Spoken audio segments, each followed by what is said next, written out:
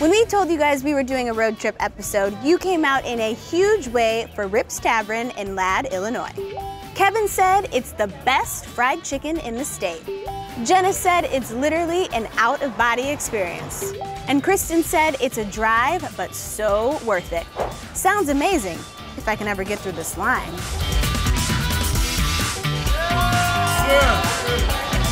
We waited 2.5 hours. Maybe 3 hours. We're halfway through and it's been an hour. Some people say, oh, I'm not gonna wait that long. It's worth it. It's definitely worth it. I'll wait as long as it takes.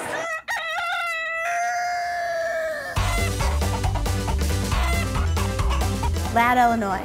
Yes. This is my first time I've ever heard of Ladd, Illinois. No kidding. I'm just being honest. I believe it. But apparently I'm the crazy one because everyone knows about your famous chicken. My grandfather, Silvio, started it. His nickname was Rip. This is our 80th year. I'm 72 years old. I started coming here when I was in a high chair. I've been coming to Rip's for 40 years with my family. My husband and I actually met here. It's about the people, it's family. Normally the question that I ask every time is why are you Chicago's best? But this is our road trip episode, so why should people in Chicago come all the way out to Ladd to try your chicken? We're very simple. There's nothing complicated about what we do, but we've kept it as much the same as we could from the beginning. The first thing you notice is the batter. The chicken is very good, but it's the batter that they use. The batter, it just is really good. They will not give you their recipe, but no, it is tremendous. I'm starving. My son is going to show you what we do. What's his nickname? Jeff. Just He has Jeff. no nickname, he's just a Jeff. Let's go find Jeff and some chicken. And some chicken, there you go.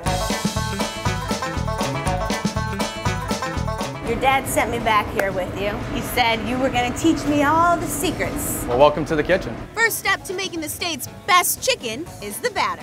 We do a blend of flour. The white and the spring wheat is going to keep it nice and soft, and the high gluten is actually going to give us our nice stickiness. Next step in our process is our salt. Next is our special ingredient. A little water and a quick mix. Yes, power tools. And we dunk our chicken in batter and drop it in one of Rip's huge fryers. We're almost there. We're almost there.